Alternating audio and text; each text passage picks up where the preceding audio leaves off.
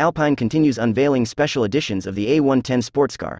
The latest addition to the range is the A110 Tour de Corse 75, inspired by the number 7 Berlinette rallycar that took part in the 1975 Tour de Corse in France. The limited production model will be produced in 150 units, allocated to specific markets.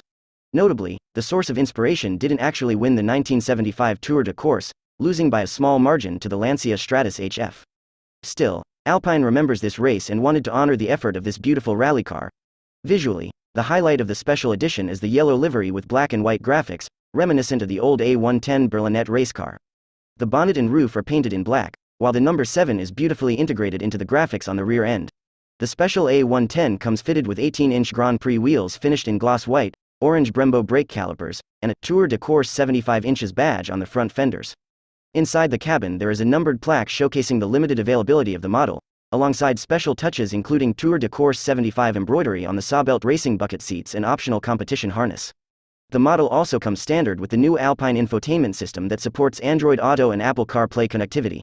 There are no mechanical changes, with the mid-mounted turbocharged 1.8-liter four-cylinder engine producing 296 horsepower, 221 kilowatts, 300 PS, and 340 Nm, 251 pound-feet, of torque as in the existing GT and S variants, which means it can accelerate from 0 to 100 km per hour, 0 to 62 miles per hour, in 4.2 seconds.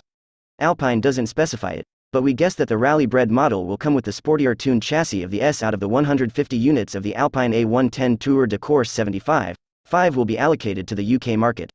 Alpine opens the order books on June 17, with pricing starting from €80,000, $83,132, in France, and from £66,855, $80,883, in the UK.